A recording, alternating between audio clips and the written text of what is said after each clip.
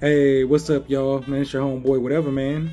Just coming at you real quick with a quick review of the Partagas Cortado Robusto. So this is interesting because this is a Nicaraguan cigar. However, it's Connecticut.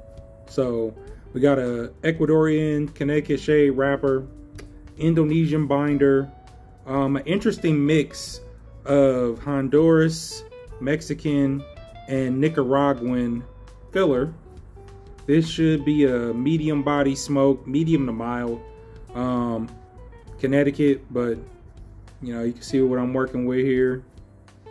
I'm gonna go ahead and light this bad boy up, see what it's all about.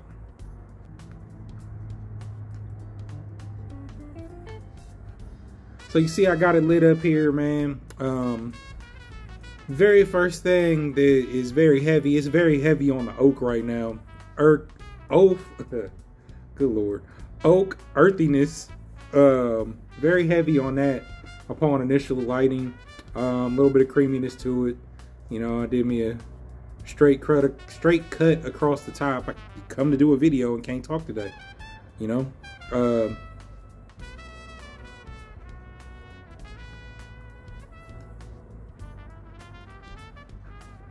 Draw is not too bad, you know, it's not very loose. It's definitely not very tight. I'd say it's pretty perfect draw, to be honest with you.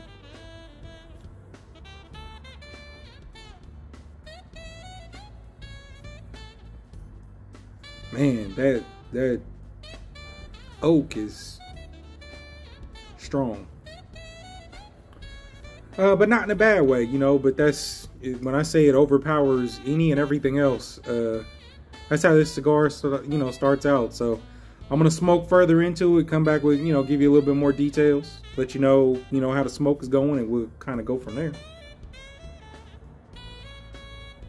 So I'm going to turn this around a little bit, and I'm going to put this cigar in my search for the best inexpensive cigar, okay? Because let me tell you,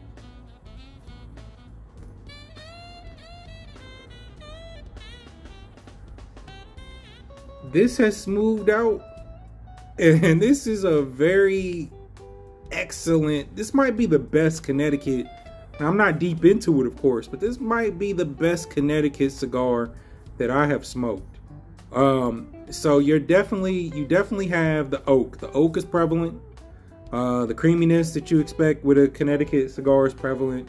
It's got a little bit of, maybe like the perfect hint of pepper to it. It's got a little bit of spice to it.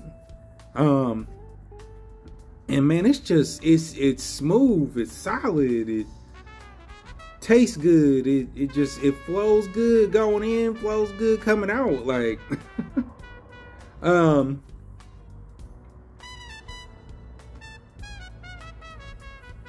man.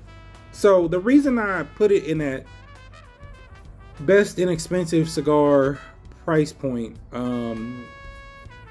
is, well, I believe, don't quote me on this, because you know, I want to say the place that I bought this from charged me $9. Okay, it was $9 because of the place that I bought it from.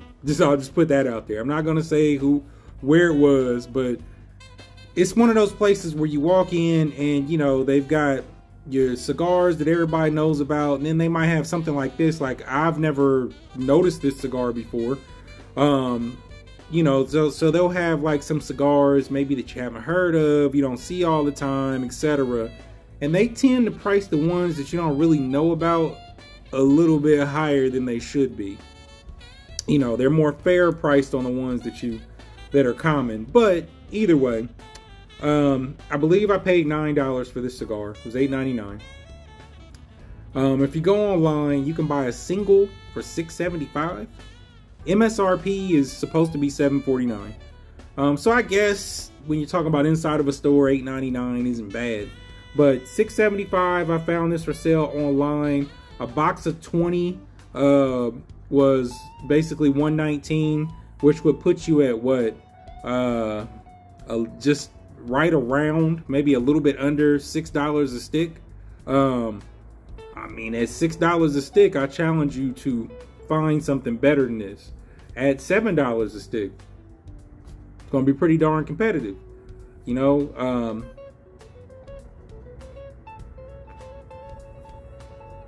wow. I don't smoke a whole lot of Connecticut's anymore, but you know, when I started smoking cigars, I was a heavy Connecticut smoker. So I put this one a little bit more to the medium side than mild. I would rate almost every other Connecticut, or not every other, but most of the Connecticut's I smoke, I rate closer to mild than medium. I would definitely put this one at the medium because of the complexity that includes the pepper. You don't find a whole lot of pepper in most of your Connecticut's, but I mean, even look at the burn, man. Solid burn. I haven't ashed this cigar yet, you know, so thus far we're holding the ash pretty good. Man, what can I say? Thus far, it's just a quality smoke. So I'm gonna smoke into this a little bit more, let you know if anything changes, and then maybe I'll go online and find a few things that others have said about this cigar. All right, so still smoking here.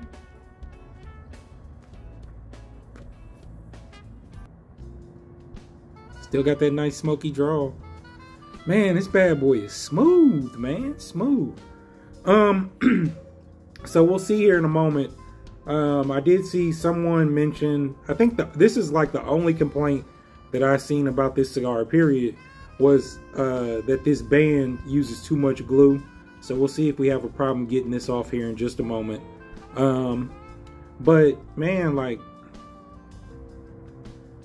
what can I say, man? Same notes, man.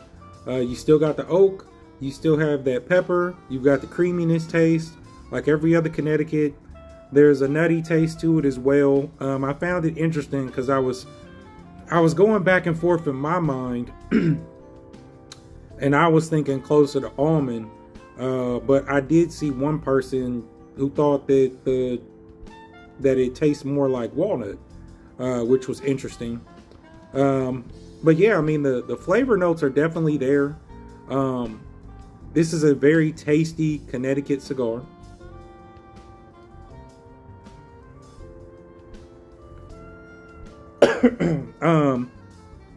I believe so, and this is courtesy of this is on NeptuneCigar.com.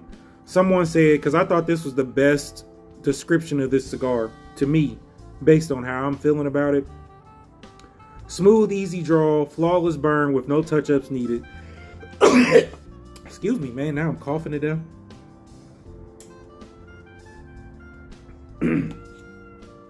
So this was the best description that I found. And this is on NeptuneCigar.com. So shout out to them. This was a customer review, and it was a 5-star customer review. Smooth, easy draw, flawless burn with no touch-ups needed. Puts out tons of thick, creamy, woodsy, oaky smoke. Some floral sweetness with a bit of a peppery bite. Fantastic from start to finish. So I very much agree with that.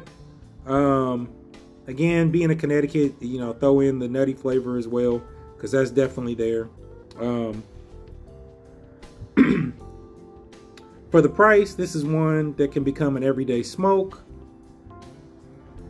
Yet another great stick for the beginner. Straight burn, smooth, and pleasant taste.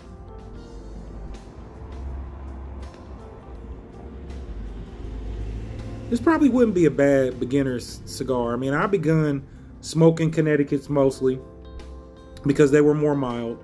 Even though this one is closer to the medium side than mild, I definitely can agree with that. So let's see what happens when we try to take this band off here.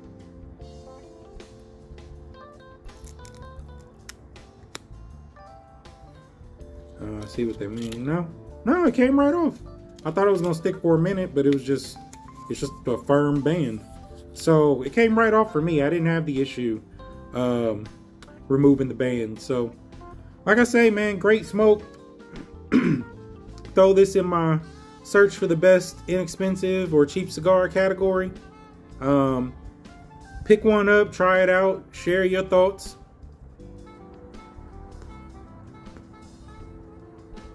Head over to the Black Gentleman Grooming Company, www.theblackgent.com. Get you some good old beard products. Follow me right here on YouTube. Like, comment, share, subscribe.